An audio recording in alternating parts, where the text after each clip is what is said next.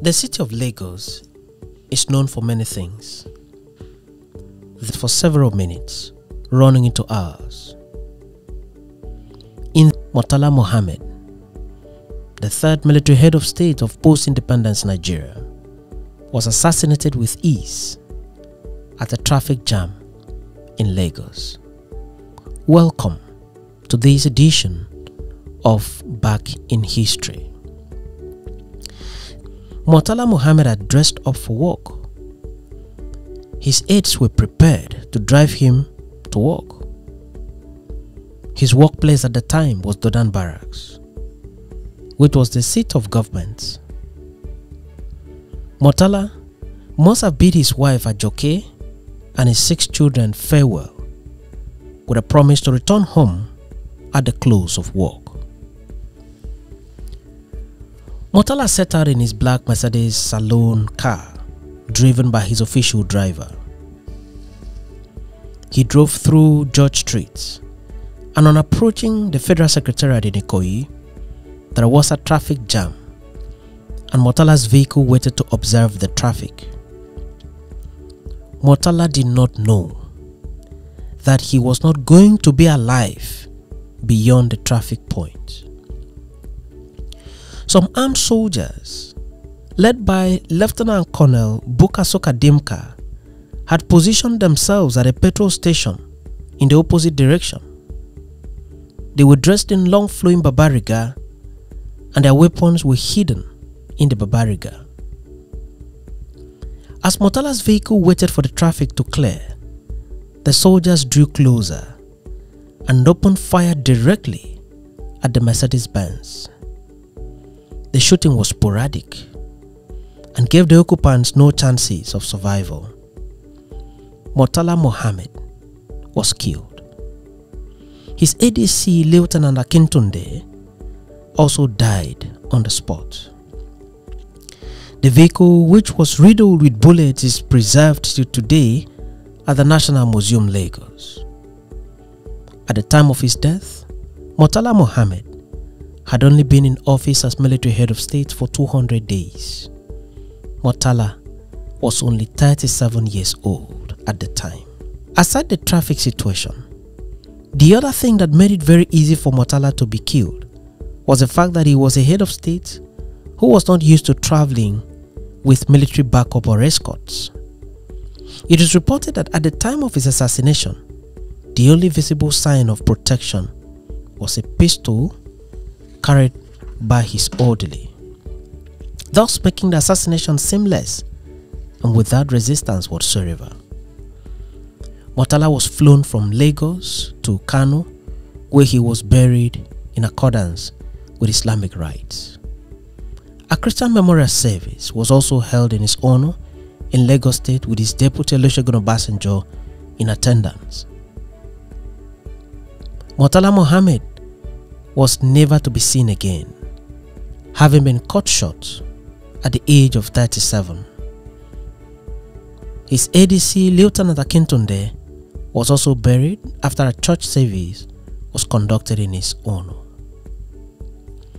Lieutenant Colonel Buka Suka Dimka, the mastermind of Murtala's assassination, could not take over the reins of power.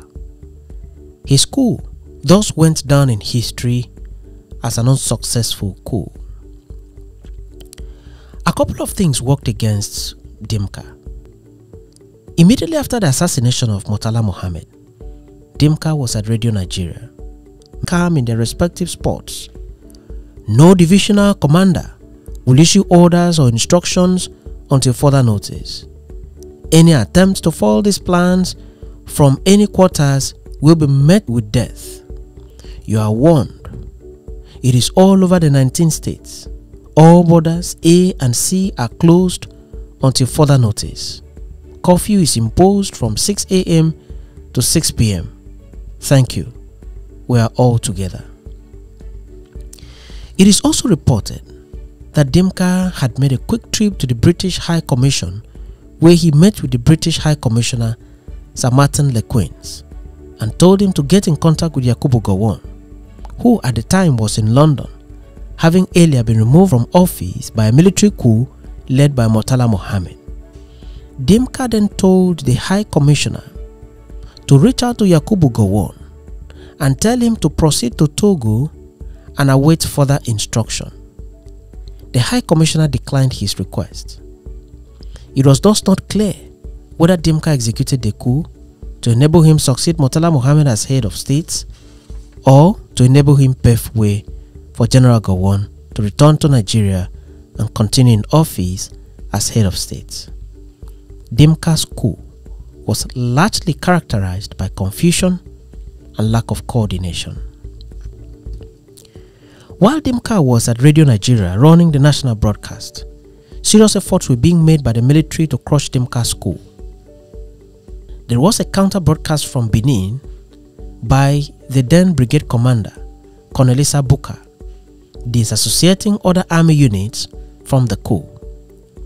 There was another broadcast from Kaduna and another one from Calabar by the then brigade commander, Colonel Maman Vatsa. University students from Lagos and Ibadan also took to the streets to protest the coup. The coup attempt eventually failed.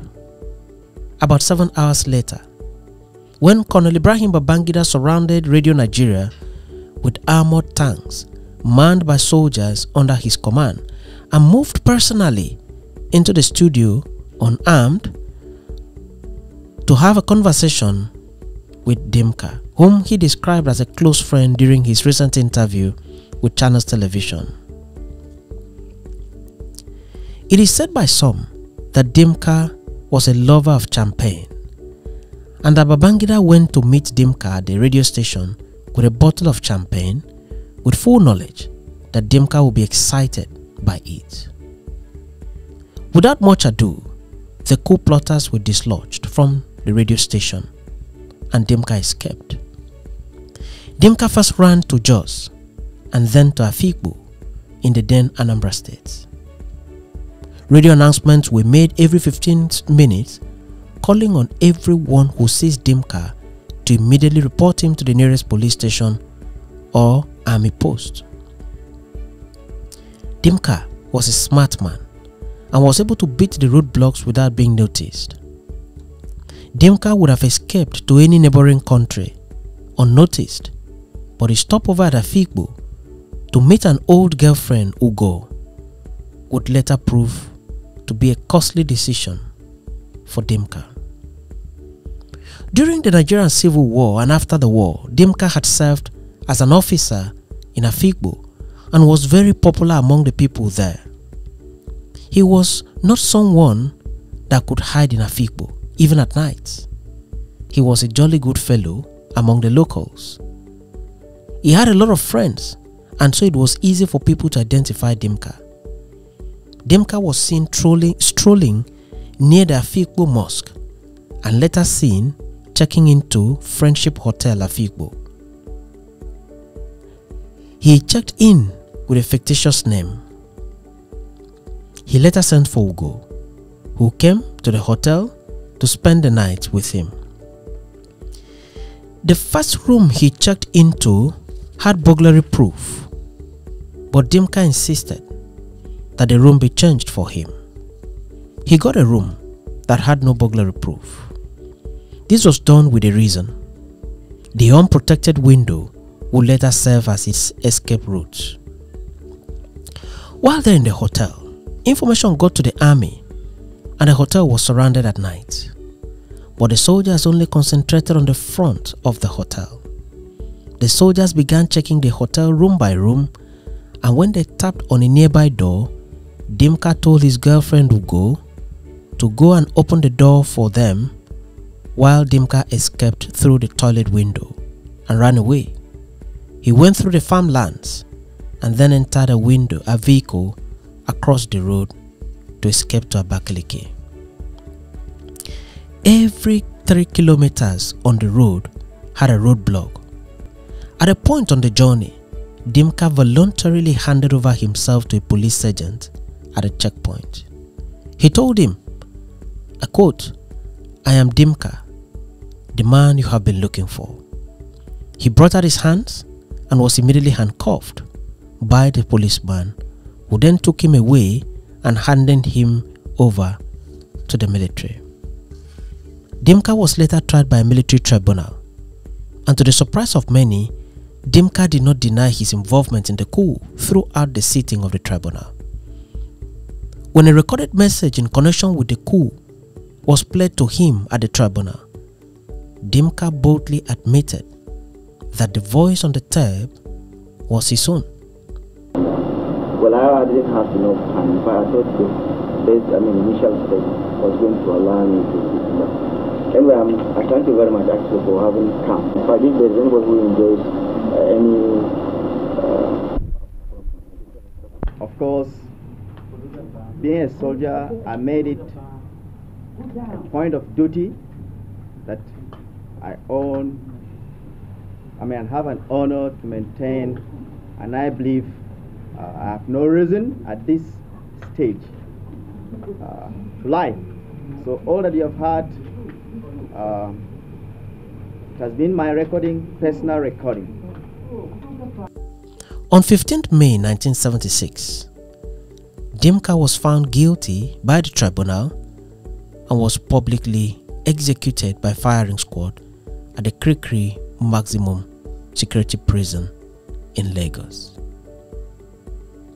It is stated that even after being tied to the stake for execution, Dimka requested that the younger officer who was stationed to shoot him should first give him a salute and compliments as a senior military officer.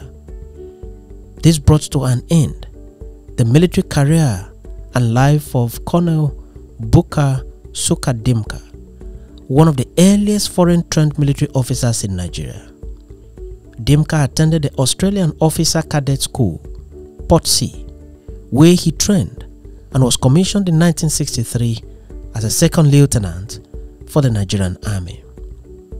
His execution was announced by Murtala's successor, Olusegun Obasanjo. The Council has confirmed the sentences passed by the tribunal. Those condemned to death by firing squad have been executed today. Murtala Mohammed and Dimka were not enemies. Himself and Murtala had participated in the counter-coup of 1966 that removed General Ironsi and brought in General Yakubu Gowon. He later participated in the coup that brought in Murtala to power. It is maintained in some quarters that Murtala had promised to create some states for Nigeria, and that one of the states he promised to create was to be known as mainland states, which was to be carved out of the present-day Cross River State with headquarters in a back region of present-day Akwa Ibom State, and that Dimka was to be the military governor of the mainland states. Murtala indeed created some states, but did not create mainland states, and did not make Dimka a military governor. It is said that Dimka became angry with Murtala Mohammed from that moment, having already prepared to be sworn in as the military governor of one of the new states. Unfortunately, neither Murtala nor Dimka is alive to confirm this narrative.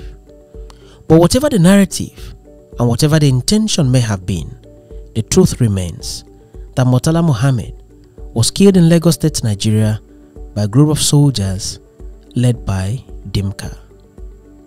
General Murtala Mohammed was born in Kano State on 8 November 1938. He attended the famous Barewa College and later attended the Royal Military Academy, Sandhurst. He was the brain behind the relocation of the Federal Capital Territory of Nigeria from Lagos to Abuja. He was married to a Yoruba woman, Ajoke Mohammed, and the marriage was blessed with 6 children.